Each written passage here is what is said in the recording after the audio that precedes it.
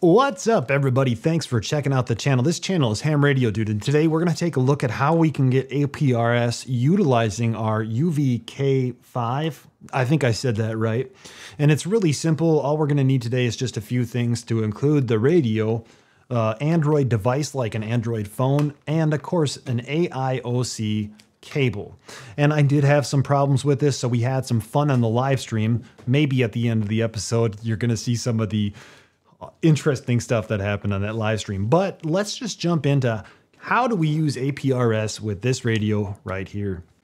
What is it that we need to do APRS with this? After all, APRS would be a good function for something that's kind of allegedly like a Swiss Army knife of radios. I haven't tested it out too much yet, as it's pretty new to me.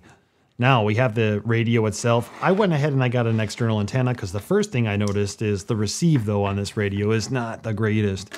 The next thing that we do need is what they call an AIOC cable. Now these are kits, and I'll leave a link to the GitHub below, but you can go to jlcpcb.com and you can build one of these out or 5 of these out for you and your friends or your ham club.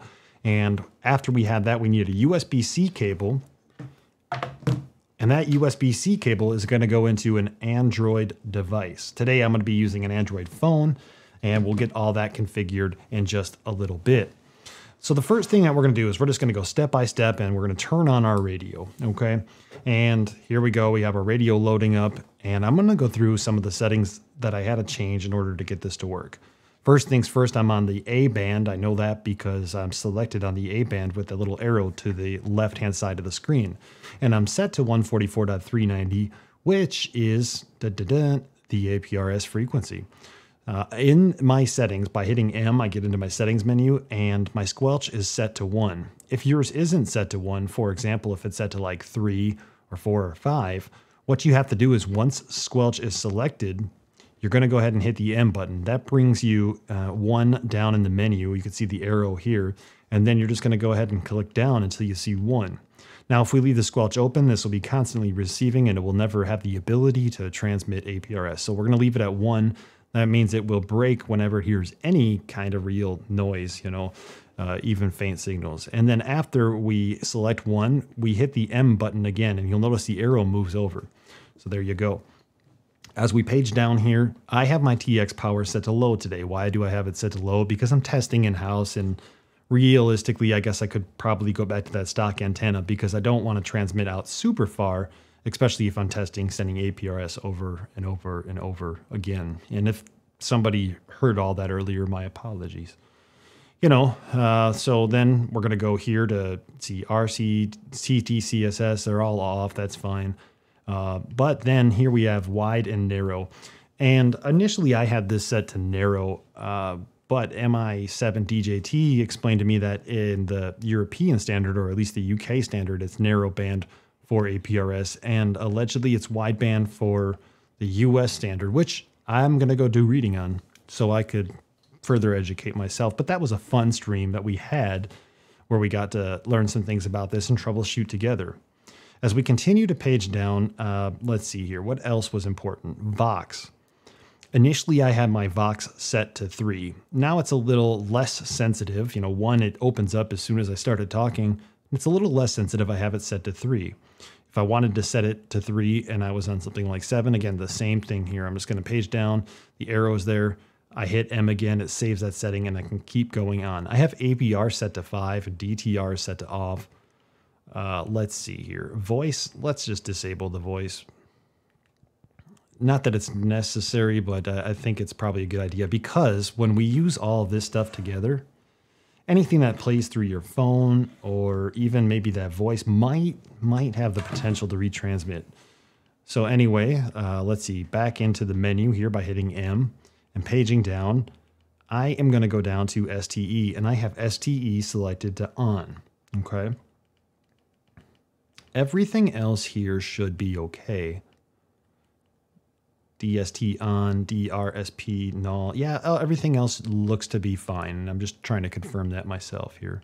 Yep, we should be good. So if we hit menu again, or excuse me, if we now hit the exit button, we're back to the main screen. And we're just going to set this to the side for a moment. But also, let's turn the volume up just in case we hear any APRS data. Now, this is the AIOC. I've already made a video on how to essentially solder these on, or essentially what this is. And so I don't need to do too much, because if you bought this from my website, I had already programmed the firmware into here. But also all the instructions are very clear on the GitHub repository, which I will post below again. So let's go ahead and plug this into here. And then what we're going to do is USB-C is going to go into the phone. I will also leave a link below to APRSdroid. It's a free software for your Android device, whether it's your phone or maybe even a tablet. But you could also pay for the paid version and help support the creator. This is the free version that I downloaded, and what I'm going to do is once I have it in, you might see an initial setup screen that asks for your call sign and asks if you're portable, or if this is a digipeater or so forth. It'll ask you just a bunch of questions. But since I've already put that all in, what I'm going to do is I'm going to click on the hamburger icon. That's called the hamburger. And we're going to go to preferences. So now you can see I had already set up my call sign. I already set up that I'll be 7 because this is going to be a handheld radio. Probably going to be used on something like a bicycle. And then my APRS digipath, I don't have anything set onto here. By default, you might have Y-1. But the main and the key thing that we want to do here is, number one, I have my volume set to almost 80%, maybe even 90%. That might come in handy as information in just a few moments. But under the APRS connection, under the, there we go, under the connection preferences, the connection protocol I selected is AFSK, okay? And the thing that I had to do is I disabled the high quality demodulator. I found that without the high quality demodulator selected, everything seems to be working okay. But when I would enable that, I was having a couple of issues with the headers being sent and the data being sent. I might investigate that a little bit later, but so far this is working okay. I did select the audio output to music.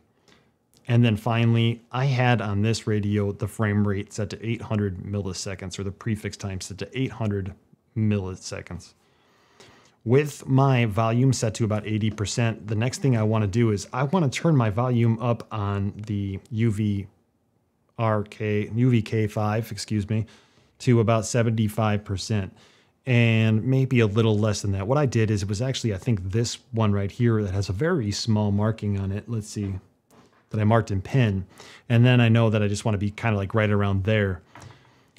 Hi, welcome back. I took just a little bit of a break, and I want to stress the importance of, I guess, how important this volume knob up top is on the radio and the volume knob on the phone. Also, I do want to mention that anytime you have any audio playing from the phone, that's going to be prone, because Vox, voice activated transmitting, is open. Anything is going to repeat through the AIOC, so keep that in mind. But I finally have these settings correct. And just to stress the importance of it, I'm going to send my position right now, okay? And this radio received it. Very cool, okay? But now what if I just move this volume knob ever so slightly? I don't know, will it receive it still? It did. Now, I'm not going to keep doing this because I'm sure that there's people locally who are kind of going crazy with me sending APRS data. And again, I'm testing, so please forgive me. That's what our hobby's about. But if I were to adjust this ever so slightly, or this volume wasn't completely accurate, then it would sound like it's sending the data, but it would never show anything or display anything on the FT3D. And just for functionality, to make sure that this is working, I will send an APRS packet from the FT3D so we could see it on the screen here.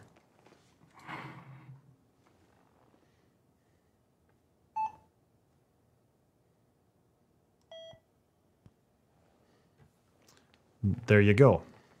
So it's through wide 1, wide 2, and it is sending some kind of data. So that's good. And now we know that the UV-K5 does have the capability for APRS utilizing the AIOC, which is a very inexpensive project. I have these on sale on the website for the cost of what they were to get them fabricated at the PCB company. I think they're sold out since then. But there should be other people selling them, and if not, you could always go to jlcpcb.com. and build your own. So there are reasons you might want to carry one of these around. For example, a lot of people out west like to go hiking, and cell phone service could be scarce out west. Heck, cell phone service could be scarce in northern Wisconsin. And if even somebody knows where you're going and you happen to get lost, you don't have cell phone service, maybe you could beacon your APRS information a couple of times. With that, though, I will say that I did have a difficult time getting it configured to work consistently or reliably on here because of those volume knobs, which we talked about, but also the receive sensitivity on this, even with the larger antenna, doesn't necessarily seem to be the greatest. I'm not putting the radio down. I'm not reviewing it. I'm just pointing out an initial observation. But with that, I hope that this video helped you. I hope you have an AIOC and you could try this at home. And if so, are there any tips and tricks that you can point out? Let me know in the comments below. Thanks for watching the channel. 73. Wait, what's going on? Voice mod.